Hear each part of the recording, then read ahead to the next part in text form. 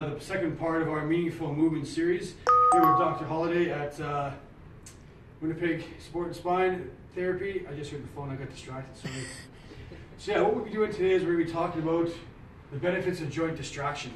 Okay, so what is joint distraction? Pretty much you're going to see a lot of people on social media putting bands around their hips, around their ankles, and basically we're going to talk about why you do this, how you do it, and some of the benefits. We're going to talk about basically the squat pattern and how these bands might be able to help your mobility in the squat pattern.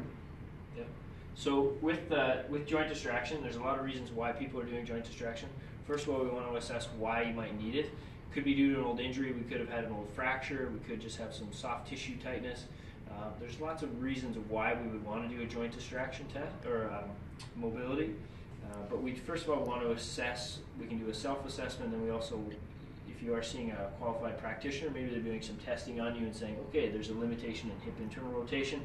We're going to go through all those types of tests here today just to show you what we mean and how we can use some of these tests ourselves. That's right. So what exactly, like in joint distraction, what is actually happening, like anatomically? So let's take the ankle for starters, because it's probably one of the easiest ones to do. We have two bones that come down the leg and they sit into the front of the ankle. There's a big bone there called the talus, the top ankle bone. What can happen sometimes is that ankle is just going to feel like it's tight, it's kind of jammed up. Again, if that's from an old injury, someone with recurrent ankle sprains, even some shin splints, anything like that, anything that's caused maybe some myofascial or some ligament and tendon injury down into the foot and ankle, we sometimes lose that ability for the shin to move forward across the foot. So a real simple test for that is just a quick ankle dorsiflexion test. So let's do that one first. So for sure, yeah. So what we're doing is very important, because before you decide, am I going to use any of these things we're going to show you today, it's important to do a test and a retest, because when you walk in any given day, right, you're going to feel something different. So to determine what you need to do for your warm-up, it's important to do an assessment about how mobile you are first off. So what we're going to do is this ankle test, and this is something that you might want to do every time you want to. We're doing a squat day. How do I warm up? What do I do? If you do the regular thing all the time, it might not be specific enough to exactly the condition that you're in on that day, right? So this test retest will vary. I mean, if you've been sitting for a long time in a flex position, your ankle might not have so much mobility that day, as opposed to if you have been doing mobility work on a regular basis, right? So the test retest is important, and we're going to show you the ankle one here right now. So down in a kneeling position, we want the toes about 5 inches away from the wall, okay? And what we want to do is we want to push this big shin bone, the tibia. We want to go forward into this dorsiflexor to see if the knee can get close to the wall there. We want the knee to shoot past the toes and see just how close we can get that. The heel stays on the ground here. Good. And you know, we're pretty close. We just sort of estimated the 5 inches there, but he probably could have a little more dorsiflexion there if we tried. Is that a soft tissue tightness? It's not always just a calf tightness. Lots of people will say that their calves are feeling really tight, but what's happening a lot of times in the front of the ankle joint is this bone here, these two bones are coming down and it's just jamming together there and limiting the ability of these bones to slide back and allow that ankle to move and allow that shin to move forward and the ankle backwards like that. Good. And if we can probably just improve this a little bit even just with repetition here. Good. And that heel's still staying on the foot. So there's the first test for ankle dorsiflexion. We would do both sides, of course. We want to see if they're even. The big thing we want to consider here is symmetry. So again, we'll go roughly about 5 inches. Perfect. Good. And keep that heel on the floor. Probably pretty close to where the other one started out. And actually, if we take them back, do you feel any tightness or any pain anywhere? No, on the other side there's definitely tightness on the lateral side, but okay. So from this angle, what we might want to ask the person, or even consider yourself, is there tightness in the lower calf here, right? Anywhere from sort of the mid-belly down? Are you feeling a sharp pain, a pinch? We could have a bone spur on the talus inside here. We can definitely have some tension through the soft tissues here. And it's just that gliding motion that has to happen as those two bones roll forward. So lots of times there is some mobility there. We could even have a restriction there and they might not feel, you don't necessarily have to feel any pain, you just feel like it doesn't want to go any further, okay? So that translates into another test that I like to do, and it's just the squat test. So let's stand up and do a squat test here. So the cue for the squat test would be, so just face me. We'll go feet shoulder width apart. Good. I'm going to have you put your arms straight out in front for this.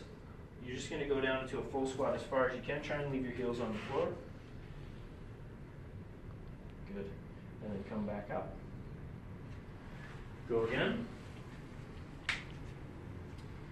So here we're looking for that dorsiflexion of the ankle. He has a pretty good dorsiflexion here. Again, comparing this to the test, go back up for a second. Comparing this to the test he did against the wall, he was getting much more translation of the knee forward, but we're also considering that he's lowering his body weight here. So we're going to do that one again. Another thing that we look for, this is a bit of a side, maybe the next episode. For sure, yeah. So go ahead into your squat again. There's lots of things to consider with the squat. One main thing would be, is his torso parallel with his shins here? And he's doing a really good job of that, actually. So, and then we have this external rotation of the hip. So come on back up, and then I'm going to have you face the camera. So his dorsiflexion was pretty decent on the squat there. Did you feel anything in that? Just tight outside on the left side of the quad. On the outside from that. Okay, so let's do that squat again. We're going to do it face on. So we're going to go right up to the hip. So we're going to come back to all these distractions here, but we're just going to talk about the assessments first. So now when we go into assessing the hip, we're going to go into that full deep squat again. We want to see what happens with the hips here. So we're going to watch. Go ahead. So he's getting some external rotation of the hips. This is turning out a little bit in through this position. Do you feel anything deep in the hips in the front? No, nothing in the hips at all. So come on back up there. So pretty good test for hip and ankle function. Just a real basic screening for those. Let's go into a room and just try a couple passive tests. Okay. Come on in. Come on in. So have a seat. Just slide back a little bit. So now when we talk about the hip, we're gonna jump around here a little bit. We're gonna talk about the hip. So the hip has to have a certain degree of internal and external rotation. When we talk about the hip, we want to do an active test here as well. So we want to see if you can actually actively internally rotate the thigh, right, and what that angle is. Okay. We need to be able to get anywhere close to 45 degrees of that internal rotation of that hip, and then now we compare sides. So come back here a second. Good. And then do that one again. Do those feel pretty even and symmetrical to you? No, this one seems to be. This one has a lot more. This one's easier. This one's tight, yeah. So symmetry again is one of the big keys here with that. We want to make sure that we have equal movement on both sides. The other test one that would be some external rotation. So we want to be able to turn the leg out, and again that 45-degree range. So we should have about 90 degrees of the hip external rotation and internal rotation, and then we'll do this side. And again, I'm going to say he's probably a little bit tighter on the external rotation, so that left hip appears to be just reduced on both tests. This is an active test. A passive test that I like to use, I'm going to have you slide back up onto your back if that's okay.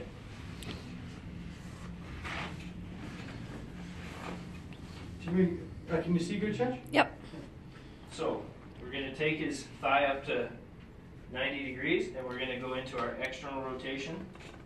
Good. And then we're going to go to our internal rotation. And this is the position here, this internal rotation in this passive position. Now with the hip flexed 90 degrees, sometimes we'll get some tightness in here. We'll feel a pinching in that part of the hip. There's a couple reasons. It could be some impingement of the hip capsule. It could be some soft tissue tightness in there. We've got hip flexor muscles in there. So if we've had an old injury to this hip as well, that could be coming back to bother us a little bit too. So that side's nice and easy. So then we're going to go to his left side again. Relax that for me. So in this position, he definitely has better external rotation, but his internal rotation, maybe if you want to go to the end of the table here. So when we look at his angle here, he's got a nice angle of external rotation. When we go into that internal rotation, relax your hip and thigh as much as you can. So he is relaxed, but you can see so there's his left internal rotation,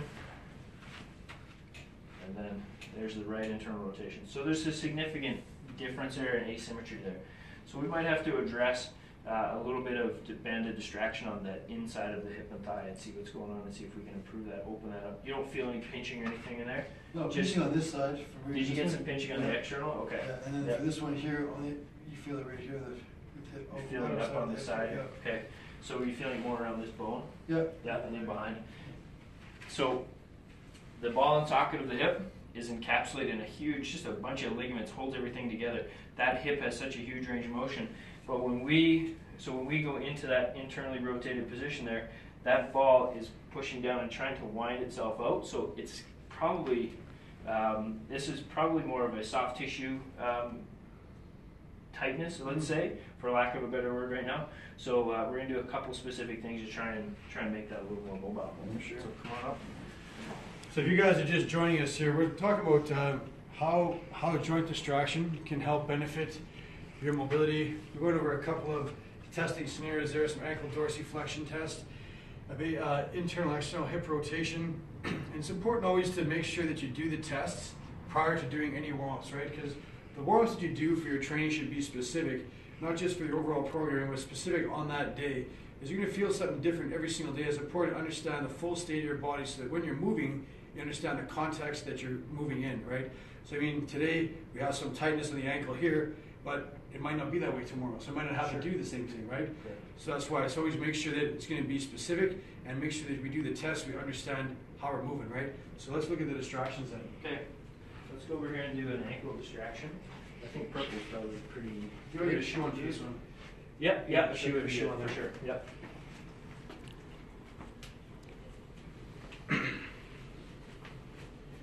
So when you're going to position this band, and you see a lot of different positioning, what is the optimal position for this band? Position on the shin itself. That's right. Should we be sitting on the shin, or should we be sitting right here on the ankle bone? Sure. Well, when we look at the shin bones coming down here, so this is the tibia, this is the malleolus of the tibia, and this is the lateral malleolus for the fibula. We don't want the band way up here. Okay, that's just going to create more of a force across the shin. If we put it close down to where the ends of the bones are, then we're going to get that translation from the band. So it's going to help these two malleoli stabilize there as we push forward, and that talus can move. All right. So we'll post up a couple of photos of these ones too. We'll take some photos after just to describe the band placement, because I mean, you might not want to watch the whole video, you might not have time, you might have missed a live one. So yeah, we'll post some pictures up there describing the best place for the band and why you want to place it there. Because yeah, I mean, if you're doing something, it's not going to be the most effective way. Oh, this is junk, doesn't work. But maybe just a small little adjustment to the band placement that might make things a little more beneficial. Definitely. And again, when we're doing these banded distractions here, we want to make sure that everything that we should do should be relatively pain-free. We're not trying to hurt our tissues here. We're trying to just mobilize joints. There may be some old soft tissue injuries in there. Like I said, we could have had a bunch of ankle sprains. We may have had a history of, shin splints, and that has caused some restriction in the ankle. There's a lot of moving parts down there. A proper assessment goes a long way to get these things figured out. But if we can show you just a few tools, maybe if you do these tests and assess yourself, maybe it'll just help with your mobility a little bit just to start. Yeah, exactly. So yeah, never try to self-assess too much. If you got a nagging injury, pop in and see a chiropractor, physiotherapist, athletic therapist. Yeah, I mean, why not? Good. Get a good assessment done. So there we go. So as you can see, we're going to put it right over here. Medial and lateral malleoli there. Now be careful, because you're going to load this band with resistance, and if you're not careful, it's going to take you back, right? So always do this with caution. Okay, so we got that position there. And then sometimes the band's going to slide up a little bit. Adjust it. Right there. Good. All right. And always start with a lighter band. Don't start with a heavy band, because you're going to have probably no success and likely injury, right? For sure. Start light, move up if you don't feel too much. A couple other things to consider when you're in this lunge type of a position, this sort of split squat position. We don't want to get really sloppy. We don't want to create any other injuries when we're doing these types of things. Yeah. So we don't want to be this guy sort of hunching over and just cranking on this. So again, we're really going to work on our posture here as well. So we're just going to stay nice and tight and straight through here. Pull down on the core, and he's just going to start to lean forward a little bit there. He's trying to keep that knee in line with the way the toe's going. What do you feel as you do that? It feels good. Yep. No pain? No pain. No pain. And also one thing too, you can't see it from here, but I'm making sure that my heel is going to be staying on the ground, because if I'm rocking up like this, we're kind of defeating the purpose here. We want to keep this base, and try to think about that foot tripod, right? You got your big toe, small toe, and your heel. Make sure that the weight is going to be evenly distributed between those 3 points. Building an awareness for that during this is going to be also some good mental cueing for when you're squatting and trying to maintain even weight distribution throughout your foot. So how many times do you think we should do something like this? 15, 20 times?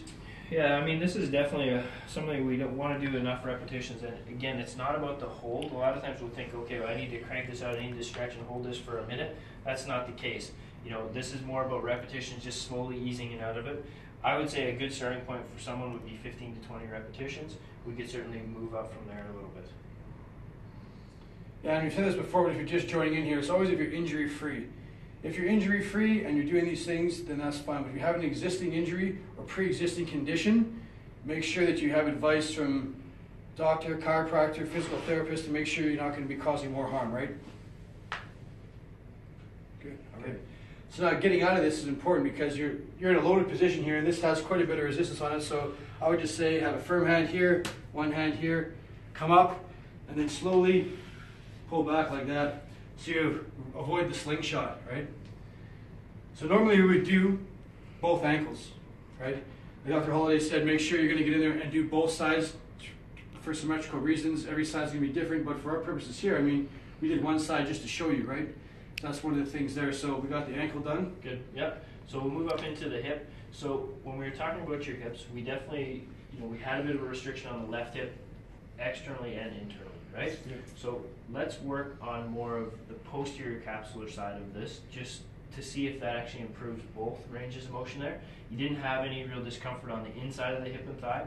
We can come back to that one if we need to do a different sort of banded distraction there. But let's start with working on what's going on in the backside here. So we're talking about deep to the glutes. There's a group of 6 muscles that control the rotation of the hip, so the internal external rotation, and stabilize that hip, much like the rotator cuff of the shoulder. So we want to address those first, okay? Sure. So I think, is the same band good for you? Do you want to go with a little heavier? Yeah, sure, you can go with something heavier A here. little heavier. When you're doing this too, make sure you got a good anchor point. I've seen a lot of stuff go down where it's like you hook it to a barbell rack. It's like one of those triangle ones. Shit goes flying. You gotta be careful. Watch out. We got a good anchor point. That's the number one thing here. So we're gonna go Left hip. We'll do left hook. Yep. Okay. So what about the band placement here? So the band placement here, pretty important. We don't want this to be really uncomfortable. There's a lot of sensitive structures up in the inner thigh. So with this band placement, it looks pretty good. It's cutting underneath the gluteal fold. And then again, we just want to make sure it's comfortable for you on the inside of the inner thigh there. If you do get any sharp pains in there, if you're feeling that it almost feels like a pinch, back off. We're going to take tension on the band. We're going to sort of reset. Maybe the band just kind of needs to be wiggled around a little bit. Sometimes the band will get pulled more in one direction, that rubber, and it will stick to you, and that rubber will slide one way, so it'll create a little bit of a tension. So we really want to be careful with how we're placing that. So just make it comfortable. It's going to be uncomfortable to a certain degree when you're in the full range of motion. That's okay. Pain is not the good thing here. We don't want any pain while we're doing this. So when you say gluteal fold, that's pretty much the spot between your glutes and hamstrings? Exactly. Yep. Just right underneath them there. Yep. All right.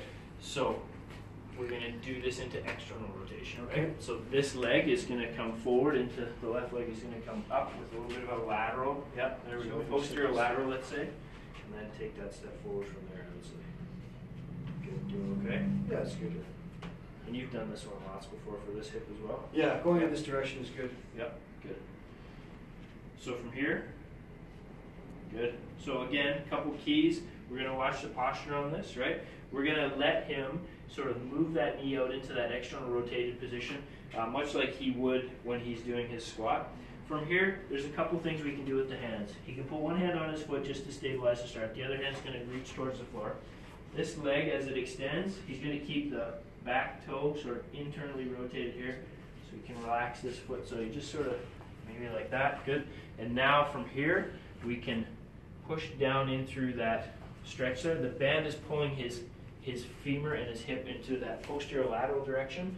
He's flexing his spine over top of this, so we're getting a little bit of quite a great deal of hip flexion going on here as he's getting that distraction. You feel any pain with that?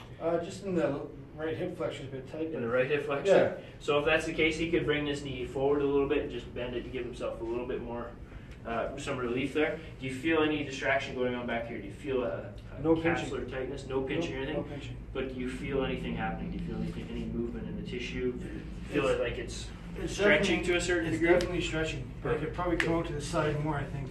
Yeah. There you go. Good. Yeah. That's better. So now, would you do anything else with your hip in this position? You know, sometimes I'm going to take my hand on my knee here and just bring it to a slowly internal rotation. Yep.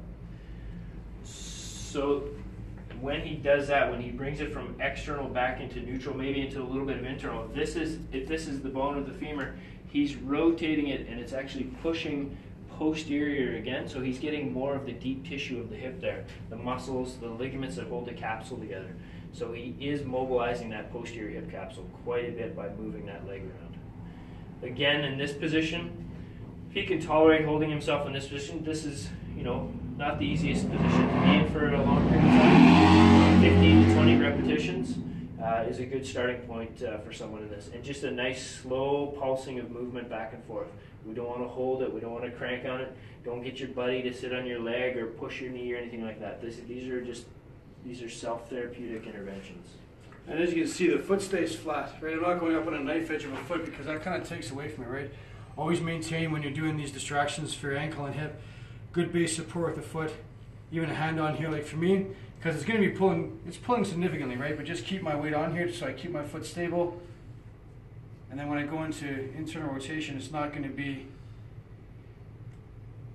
all that hard, so that's good. Great. All right. So yeah, normally we would go to both sides, but just for the sake of time here, we'll just do one side. Sounds good. Right? Just one side here. Sounds great. Okay, now the next one. This is one of yours. I haven't done this one before. No, so I'll get you to pop the shoes off again. Sure. Actually, so now we're gonna switch to one. It's kind of a combo. It's a really nice move. We'll set you up in just sort of the position first, then we'll add the band to it afterwards. So when we assess the squat, let's just have a look at his squat That feels again. really good, actually. That's good. So let's actually check out your squat here again. So just from a side view, yeah, that'd be great. Good. Perfect.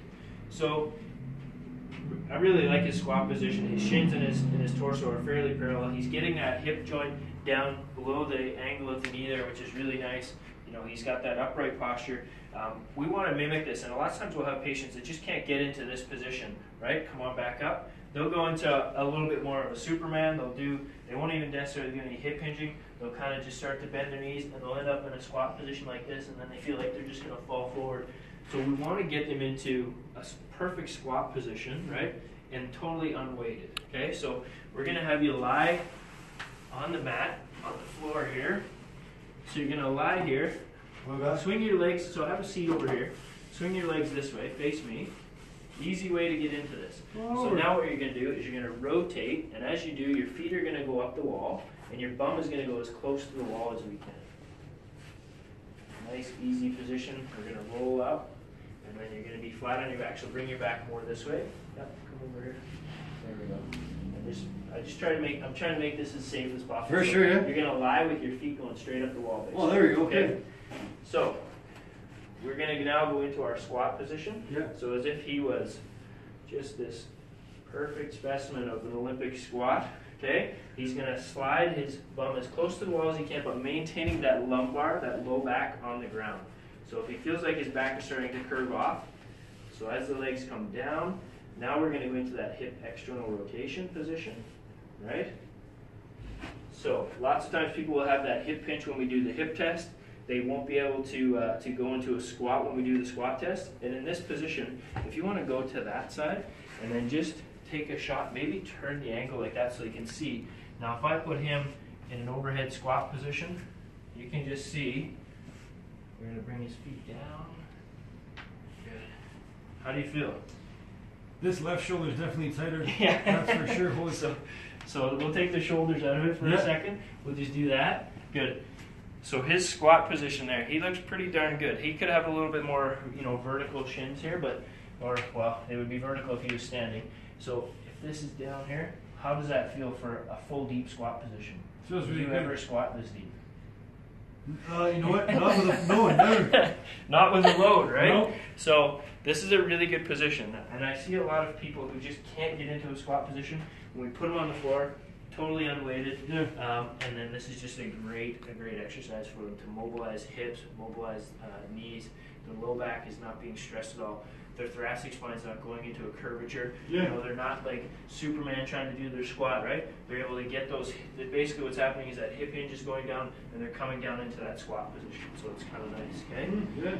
All right. So from this position, we're going to use a band now. Okay. Okay. And this is going to be a hip band. So you'll have to come out of that position probably a little bit. For sure. So nice and safe. Straighten the legs. Roll to the side is usually the easiest. And we'll go with the purple band. So you're going to hook this around one knee.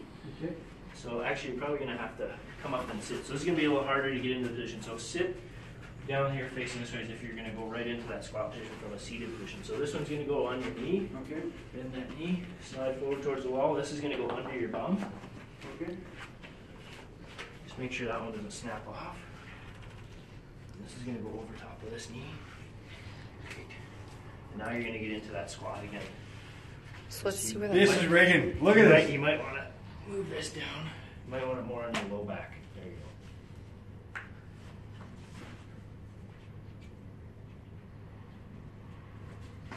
Okay. Perfect. So now we're going to try and, it's hard to get into that position now. There you go. Look at this. Making them work. So you're going to keep coming forward, trying to inch your bum forward here. There you go. You almost caught me in the face. It's usually easier than this. That's Yep. okay. First time. So Never now short laughs. he's going to go into that nice squat position again there. From here, a couple things that he might be feeling. He's going to be feeling probably some tension deep on the inner thigh here. Yeah. These bands are really pulling his hip into external rotation. So we had him do the external rotation mobilization there. You were pulling it into internal, right? Yeah. We're trying to get that posterior capsule. We're getting a little bit of the anterior capsule here, a little bit of the medial chain. You're probably feeling like we're stretching your groin and your hip flexor right Yeah, now. definitely, Okay, yeah. so it's really opening that up. Okay, so this is just this is a more advanced band of distraction. Yeah. Obviously, to get into that position is tough. This was a pretty significant band here too. But if you just relax there, I'm sure you feel those hips just gently sort of pulling back and opening up and relaxing. We can always add a little more. We can always just rest the arms, okay? And this is nice. And so what about the foot position? I feel like this Yep. is losing a bit of position here. For sure. So, you know, your feet could probably be a little bit wider. They could maybe come out a bit more, right? That would probably give you more foot contact Yeah, with there the we go. wall, okay? So, a little bit more flexion out of this knee potentially as well. Good. Not bad. It's good. And your low back is still feeling like it's Oh, pretty low back firm is on the good, floor yeah. there. So, this is just a great hip mobilization. And again, we're just in that total unweighted squat position. There's no stress on our spine right now. That thoracic spine doesn't feel like I'm trying to arch to stay upright, holding a weight on my shoulders or anything like that. This is just a great mobilization for that. Awesome. This one obviously isn't like the other banded distractions. This is not a repetition thing. Mm-hmm. This is a get into this position, and I'm going to just relax and chill out in this position for a little bit. You know, to start with, 30 seconds to a minute. You know, you can work up to maybe 4 or 5 minutes in this position and just relax. We can start to work on some breathing techniques here as well, where we just do a little bit of belly breathing. Let those hips just sort of fall open on the exhale. Great. Perfect. Feel That's good? awesome. Yeah, that's Okay. really good. So after these distractions, we should probably retest. Yeah, to for see, sure. Right? So when you come out of this one, be careful. You're gonna do the outtakes of this one. No, we're good. There you go. Good. Awesome. That's a Okay, good one. that was a good one, eh? Yeah, that's good. All right. So let's go back and do your active and your passive assessment here. So with the right one before, we always had a pretty fair degree of internal rotation here, and you were pretty good on the external. It's nice and even. And then let's try the left. So that looks really good. Let's do your external rotation here. Keep that thigh a little quieter right there. What do you feel? That's good. Feel any limitation anywhere? Feel like torquing your knee? No torquing the knee, but also this is much looser. Before I felt like it wasn't a pinch, but you feel like something jamming up. Sure. And actually, I can hold that contraction more. Yeah. Because before I would come out and then it would come back in. Sure. Not bad. No, that's good. Good. Let's go back up onto your back and do that passive assessment in a different position. So perfect. So relax this leg for me. We'll come up and And we're going to go into an external rotation, and that's just super soft Yeah. and nice, hey? No problem there. And there's that internal. This side wasn't much of a concern for us initially, so we'll come over to this side and let this leg relax for me. Good, let's see what that external, that's a great amount of external rotation. Does that bother you? No. Okay, don't make me a liar here. Relax this leg, good. We're going to go into internal. You're pulling, so just let it fall. Yeah, let it fall. Good, there we go. And there's our internal rotation. So now we have more internal rotation here. We're getting this soft end feel. Obviously you can't feel it, I can. You can feel that nice bounce though, right? So we want that nice soft end feel. If it's more of a firm end feel, particularly on an internal rotation, we're a little concerned maybe there's a joint pathology there. That soft end feel lets us know that we can get more mobility out of that hip without actually injuring the joint. So Awesome. Good. Yeah. Nice. Sound okay? No, that's really good. Should we retest your dorsiflexion? Yeah, let's retest that Alright. one. You've got the measuring stick here with the old hand and the Yeah, thumb. the old hand thumb.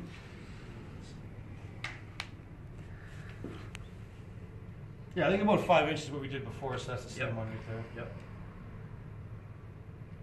So we're getting pretty close. We're maybe 2 finger widths away from the wall. That's certainly a little bit more forward than it looked like, so that's good. And there's also less pinching on this lateral side here. Good. Had a lot of sprains on this ankle. That's probably why I have a limited mobility through here. But Yeah. before had a real deep pinching through here. Feels much better. Oh, that's Moves good. better.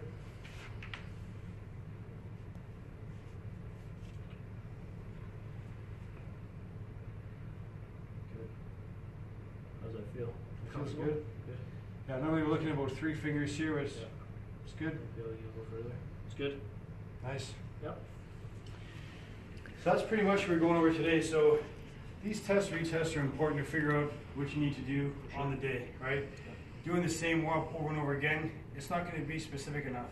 Like the name of this series is Meaningful Movement, right? You have to warm up in meaningful ways.